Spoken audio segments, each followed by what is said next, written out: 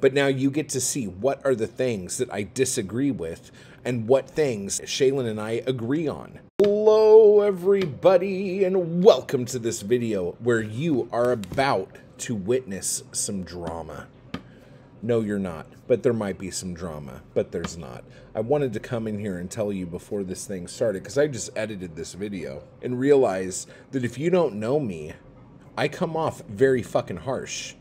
And it's because I get passionate about writing. I get passionate about seeing when people in positions of authority stomp on people and ruin their creativity. And I'm not saying that's exactly what happened here with Shaelin, but from people I have talked to who've experienced the same thing that Shaelin will be talking about in her video, it makes me get all Papa Bear and stuff and want to start fucking yelling at motherfuckers. Now, I don't know Shaelin. Shaelin seems like a very lovely person who has a great channel with a great community attached to it.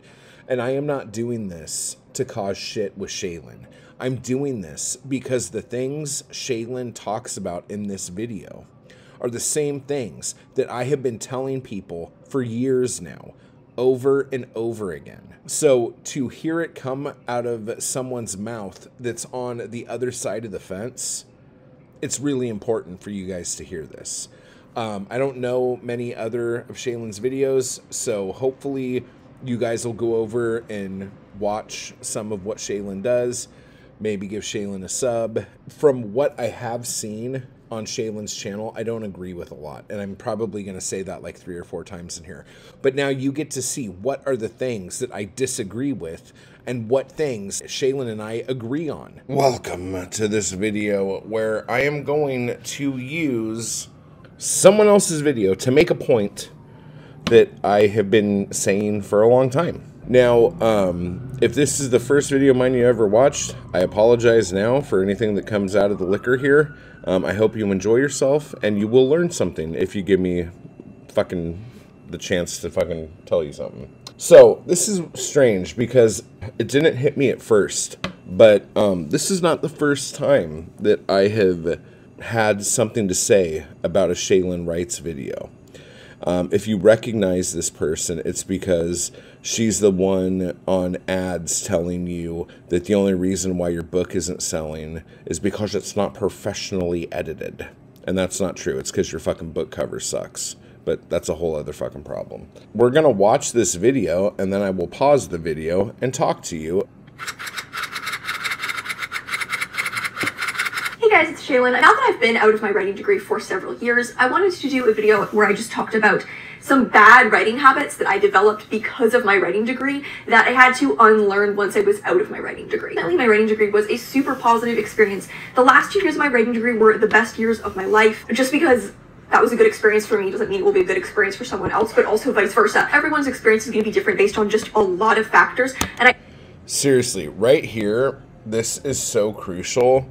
Shaelin is talking about how her experience was great, but that's not how it is for everybody at school. Said that a lot of people who were just like a year above her and a year below her did not have the same experience.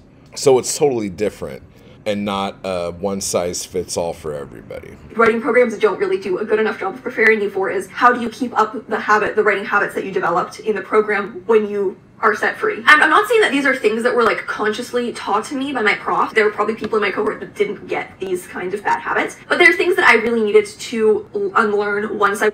This is so fucking true, okay? Writing professors are teaching you how to pass their class. And a lot of people think that that means that that's how you do it after you get out of school. And that's not the fucking case. The first one is needing grades for validation. This is something that I think I relied on my entire life. It's no surprise that once I got to university and now I was getting graded on the thing that I'm the most passionate about, which is my writing, that I would lean on that for a huge source of validation because I had always relied on grades for validation. No longer getting graded on your stories, and what do you do then? You have to find a way to feel validated and confident all of that. And I think what I did was I turned that to like getting accepted by literary magazine, and acceptance became the equivalent of an A. Okay, well, here's the fucking thing. I want to take a minute on this, guys. This is a problem that a lot of people have, and they will never break from. Needing grades for validation, okay? And what Shaelin says here is that once the grades stopped, Shaelin went to literary magazines. And if Shaelin got accepted by a literary magazine, then that means an A, okay? The problem is, the professor could give out as many fucking A's as he wants. Literary magazines, there are a finite number of spots per issue. Just because you have a good story or a good poem does not mean that that poem is going to be accepted into a magazine. Plus, whatever the professor's standard for an A was, does not mean that that will be the same thing as a good story for a literary magazine, or even worse, a sellable story for a literary magazine. Because you guys have to understand, depending on what magazine you're in, you're either the magazine itself is either selling clout or selling ad space. Okay? So just because you have a great story, if that great story is going to be so boring that no one's going to look at the whiskey ads or the ads for fucking your next getaway, that story will not be put in the magazine. Do you understand what I'm saying? A magazine's main focus is selling ad space. Your story that's inside those pages is secondary to the pictures of people having fun, okay? Now, if you're in like a literary magazine that's like privately funded or like grant funded, then things are a little bit different. But again, these are fewer and fewer and farther between each year that goes by, okay?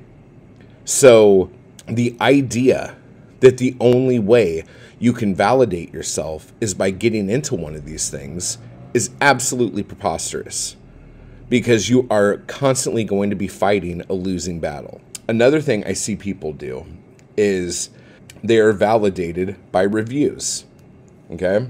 And reviews are the thing that like make them feel like they're doing good.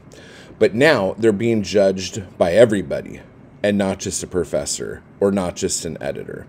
But I'm not 100% on this. I don't know if this is Shaelin's case, but a lot of people who are like Shaelin are anti-self-publishing because they've been also taught by their professors that you're only a real writer if you get like a book deal with like a traditional publisher.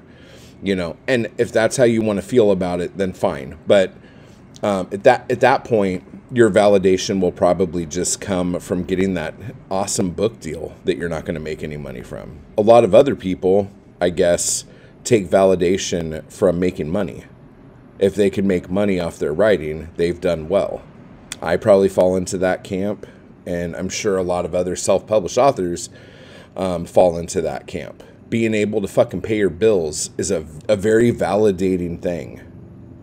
Like when you just write some fucking posy and you just like spin a yarn, and then the next thing you know, you can hand your fucking landlord some fucking cash. That's a good feeling. Is similar in its needing outside approval to feel that a piece was done. This is maybe was my biggest problem coming out of my writing degree. I had 0 sense for how to judge when a piece of writing was done, because in my mind it was done when the professor said, if you need someone to tell you when a story's done, like I could see people being curious about a poem because they don't know if it's been revised enough. They don't know if the word choices are right. They don't know this. They don't know that. But a fucking story? How do you not know when a story's done? I swear to God, if my only fucking job for the rest of my life is to uncollege motherfuckers, then that's what I'm going to do. This is kind of crazy. The story's done when it's done. The story's done when you feel like you can't tell anything else, that the words you have chosen are correct. That's when the story's done. No one should have to fucking tell you when the story's done. If you are waiting for people to fucking tell you when something's done, I don't know if you're ready for this. Like, that's needing fucking micromanaged fucking bullshit. Like, are you an artist? Like, can you paint a canvas, or do you need a coloring book? Do you need a paint by numbers? Like, I'm not trying to be shitty, but this is what happens when somebody goes through the fucking university fucking process. You are taught this. And, like, I give Shaelin so much credit in the fucking world for making a video talking about bad habits learned in fucking college. Blessed with really great workshops in university. Lots of people, I think, talk about really not liking their university writing workshops. One thing that I think has surprised me as I've gotten out of my degree and heard from just general people like on Twitter or whatever, is seeing that it seems like the majority of people who go through writing programs don't enjoy their workshops. Didn't really develop great instincts for editing a piece on my own. I would write the piece and be like, well, I don't know what to do with this workshop. Tell me what's wrong with it. And that's the thing. I could rely on my workshop to give me really good feedback. I don't think I really developed good instincts, and I think this is something I struggle with, have always struggled with.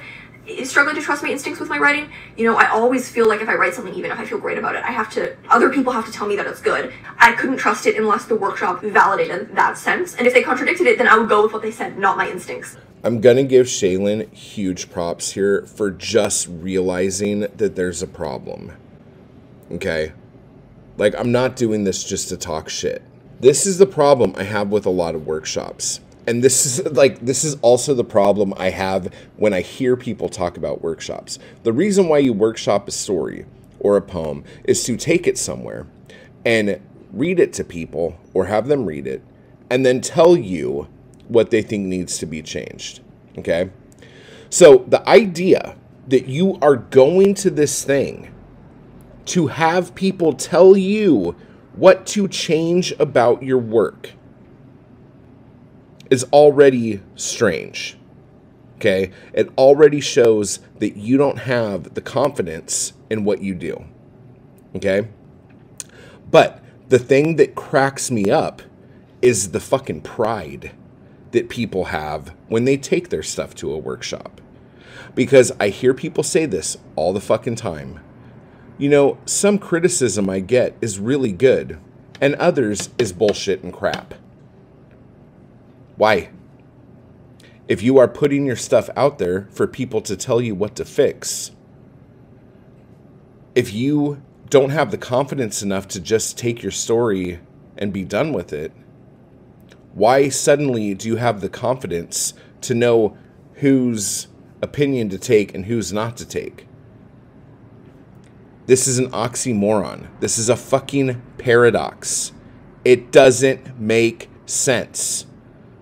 If you are going to take something to a workshop, I think you need to take all of the advice, because that is what you've opened yourself up to.